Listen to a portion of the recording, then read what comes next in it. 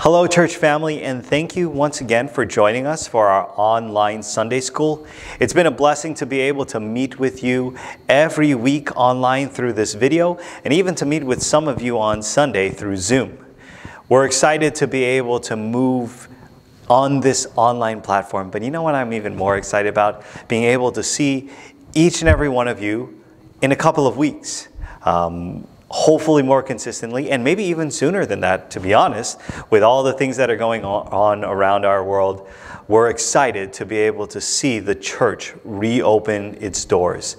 Even if it may be in some limited fashion, even if it's going to be socially distanced, even if we're going to be doing a lot extra things to be able to keep our church facility clean.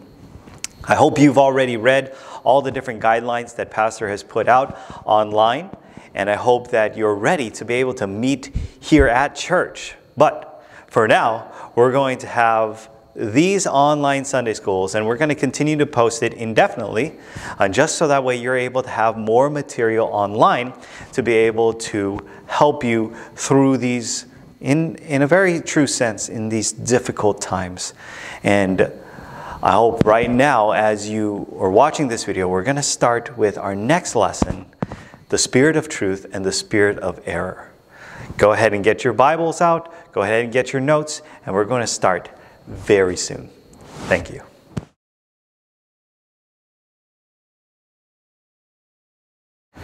Hello, church family. Today's lesson is entitled The Spirit of Truth and the Spirit of Error. We're going to jump right into this message, or right into the Sunday school lesson, and turn in our Bibles to 1 John 4, verses 1 through 6. You can follow along as I read this aloud. 1 John 4, verses 1 through 6. It says here, "Beloved, believe not every spirit, but try the spirits whether they are of God, because many false prophets are gone out into the world. Hereby know ye the Spirit of God. Every spirit that confesseth that Jesus Christ is come in the flesh is of God. And every spirit that confesseth not that Jesus Christ is come in the flesh is not of God. And this is that spirit of Antichrist, whereof ye have heard that it should come, and even now already is it in the world. Ye are of God, little children, and have overcome them, because greater is he that is in you than he that is in the world. They are of the world, therefore speak they of the world, and the world heareth them. We are of God. He that knoweth God heareth us. He that is not of God heareth not us. Hereby know we the spirit of truth and the spirit of error." Let's go ahead and start in a word of prayer. Lord Heavenly Father, we thank you for this day. Thank you for allowing us to be able to have our Sunday school hour, even if it is online, Lord. I pray that we would be able to grow from this time and be able to really understand the truth and understand the words that are being said here in the scriptures, and be able to really use it for our own lives. Help us to be careful for that Antichrist. Help us to be careful for the devil. Help us to find and cling to the Spirit of truth, Lord. In Jesus' name I pray. Amen. If you're diagnosed with a disease, you know what the truth is? You're not going to want your doctor to spare your feelings. You're not going to want for your doctor to lie to you. You want your doctor to tell you the truth. Why? So that you can get your illness fixed. If your doctor said to you, take 2 aspirins and call me in the morning, that may work for a headache, that may work for, any type of pain or something like that, but it doesn't work if you have a disease that can't be solved by aspirin. If you have a major heart disease, if you have cancer, the truth hurts, right? But just like a disease, you have to hear about your problem in order to address it. Nothing in the world is more valuable than truth. Now I want you to ask yourself this question. Do I desire to know the truth. We read in 1 John verses 4, 1 through 6, and I want you to notice specifically verse 6. Hereby know we the spirit of truth and the spirit of error. A war is raging on this earth, and it's not a physical war. It is a spiritual battle. It is a spiritual war between the prince of this world, who is the spirit of error, and the Lord our God, who is the spirit of truth. John sounds out a warning. He says, "Beloved, believe not every spirit." When someone is speaking in the name of God, that does not mean necessarily immediately that he is speaking truth. We should not blindly believe that everything that he is saying is true. God declares that we are to try the spirits. Many false prophets are going out in the world. They're preaching, they're teaching, they're making out all these different things. And you know what's the truth? These are false prophets. And these false prophets are not the spokespersons for God. They are a spokesperson for the devil. God tells us of the spirit of the Antichrist. Antichrist means anything that is instead of Christ, or, to put it bluntly, anything that is against Christ. When John penned his words in the epistle that we're reading right now, 1 John, in the first century, the spirit of the Antichrist already existed. It was already present in this world. And that is what gives us to the first point, the first truth, right? This first reality, the invasion by the spirit of error. Remember, the lesson for today is the spirit of truth and the spirit of error. There is a reality that the devil is trying to invade. He's trying to attack. He's trying to make the church weaker. He's trying to invade. We have been invaded by Satan. He and his forces now seek to control the world. When we look out into the world, you may even say that it seems like the devil has a lot of control. He has brought to our world the spirit of error. Let's think about the first invasion of the devil in relation to truth, in relation to this spiritual battle. Where was that? Oh yes, in the garden. The devil invaded the Garden of Eden, and Adam and Eve, they didn't yield to the spirit of truth. Instead, they yielded to the spirit of error. They yielded to the lie of the devil. They rebelled against God, refusing to have his authority over their lives. The spirit of error entered into the world and into the bloodstream of our first parents. Our first parents, Adam and Eve, became sinners by nature. Now, we are inheritors of that sinful nature.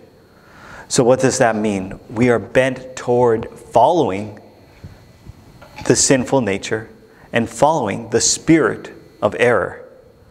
One of the things that I have become interested in is I guess what you would call kind of like the interesting part of tricking, right? The art of trickery, the art of deception.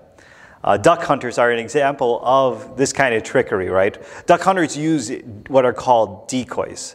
Today, these decoys have gotten pretty fancy, right? The decoys will actually quack like a duck, it will move like a duck, it will look like a duck, and in some cases it will even act like a duck. In fact, the ducks think that these decoys are ducks.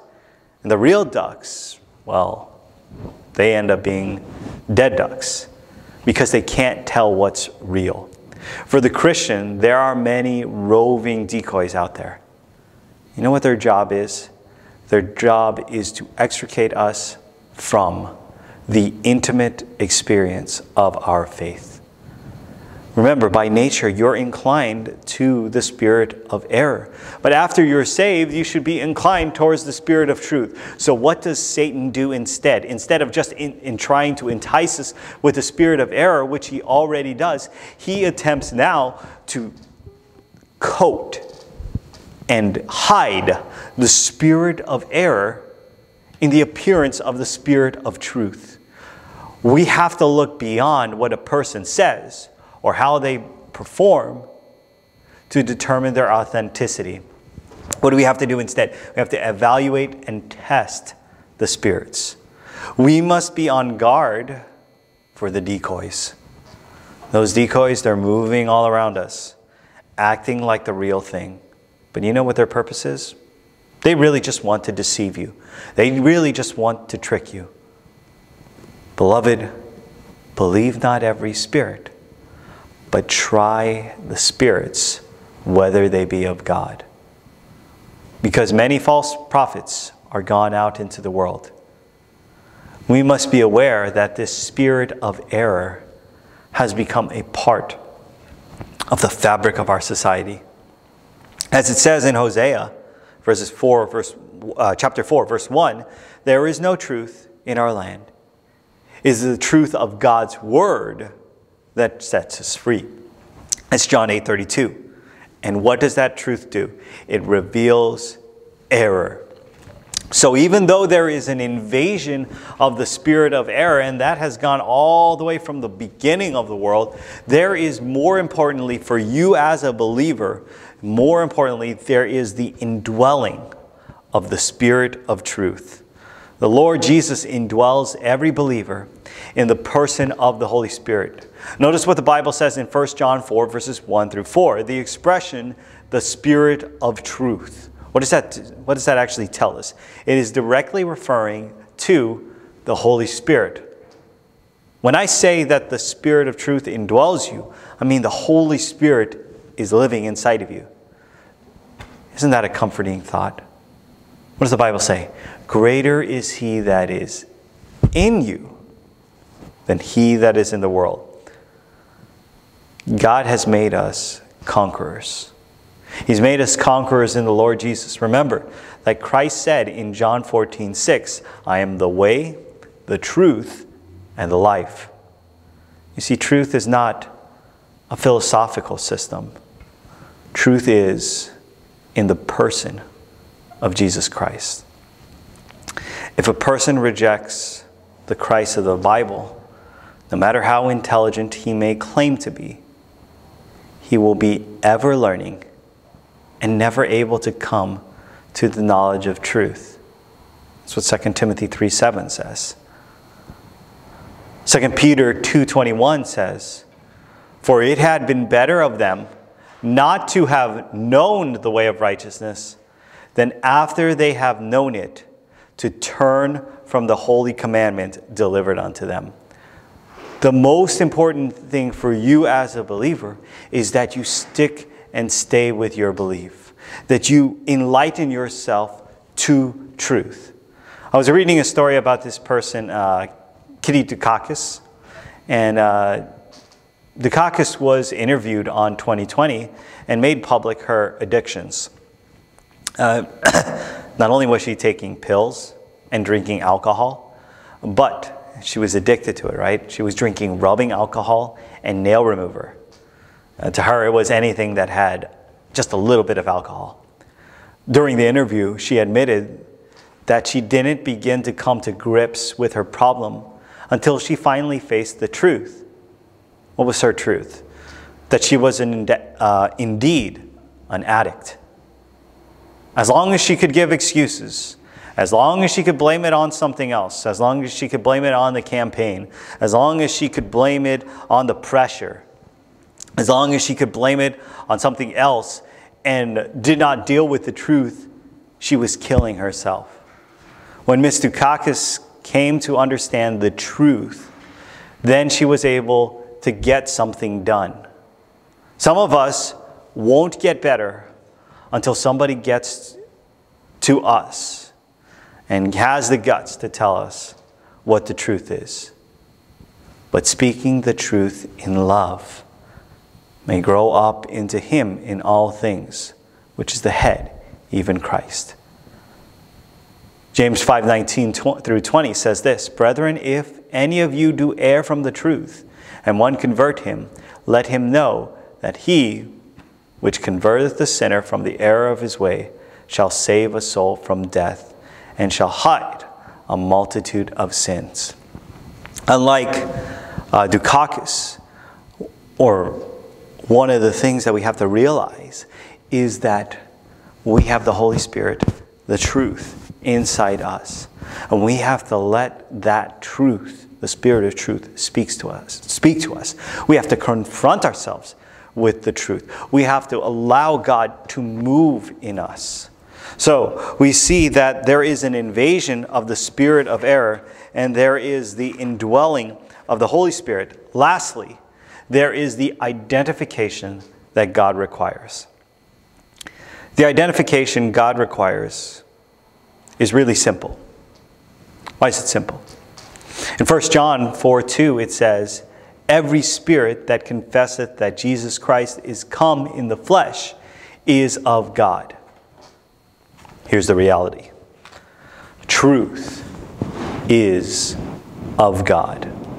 The writer declares that if they confess that Jesus Christ is come in the flesh, is God.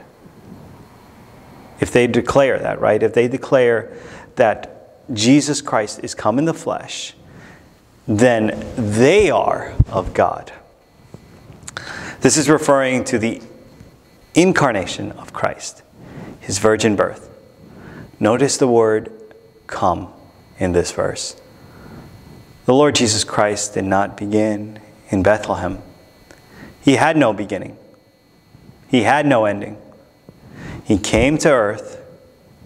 He came to this earth and became a man without ceasing to be God.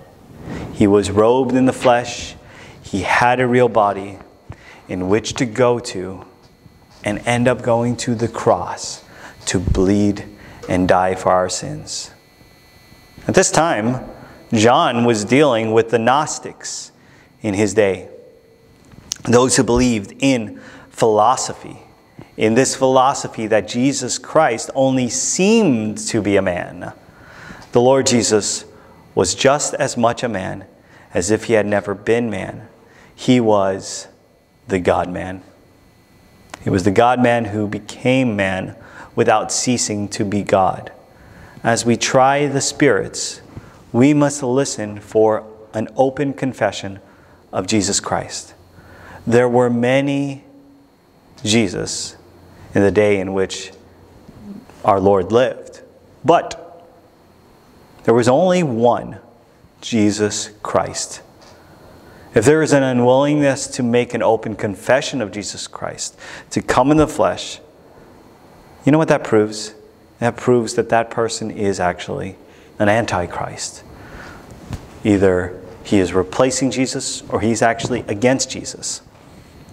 2 Corinthians 11 verses 1 through 4 says, Would to God that ye could come with me a little in my folly, and indeed bear with me, for I am jealous over you with godly jealousy.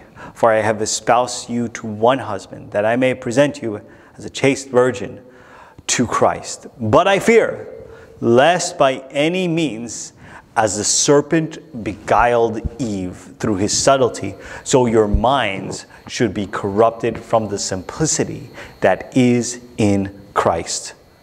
Verse 4 says, For if he that preacheth another Jesus, whom ye have not preached, or whom we have not preached, or if ye receive another spirit, which ye have not received, or another gospel, which ye have not accepted, ye might well bear with him. There's a problem in us not being able to come to grips with this truth, right? Or with other people coming to grips with this truth, that Jesus Christ is God. You must admit that Jesus Christ is God. The test is whether we are going to be true followers of Jesus Christ and love the Lord Jesus more than the approval of the world. It's going to be tough for people to understand, even that you believe that Jesus Christ is God. We must declare with holy boldness the true message of Jesus Christ, God's Son. As we declare this message, we must be aware that we live in a world that is absolutely saturated with the spirit of error. So much of what we hear, I'll be honest, sounds very spiritual and good. When we talk about the spirit of error, it's infiltrated the churches in many ways. But we, instead, must stay with the truth of God's Word. Be guided by the Spirit of truth. And here's the important part. Put everything to the test. What's the test, you may ask? Jesus Christ is the test. If what one says does not line up with what the Scripture says concerning the Lord Jesus Christ, the Christ of the Bible, then we have to stand strong and firm on what God says concerning His only begotten Son. And that's the truth. That we have to realize that there is this war, there is this battle. As I close today, I want to challenge you. Fight for Jesus.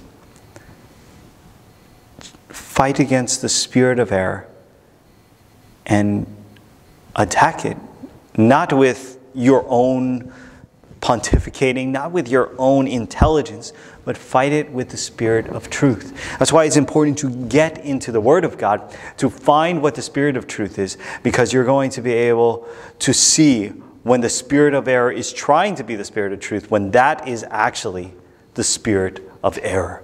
Try everything. The test is Jesus Christ. The more you know Jesus, the more you will know the spirit of truth. The more you know the spirit of truth, the easier it will be to find the spirit of error. Let's pray. Lord Heavenly Father, thank you for this day again. Thank you for allowing us to be able to look into the Scriptures and be able to see the spirit of error and the spirit of truth. Help us to cling to the spirit of truth and refrain from that spirit of error. In Jesus' name I pray. Amen. Thank you again for listening and watching our Sunday School. Can't wait to see all of you again, and I hope that this lesson was a blessing to you as it was also to me. And I'm praying for you. I know Pastor's praying for you. I know our church staff is praying for you, and we can't wait to see you soon. On Sunday, on another Sunday, on Wednesday, hopefully everything will be back to normal again soon. We miss you and we love you. And I just want to say thank you and have a great weekend.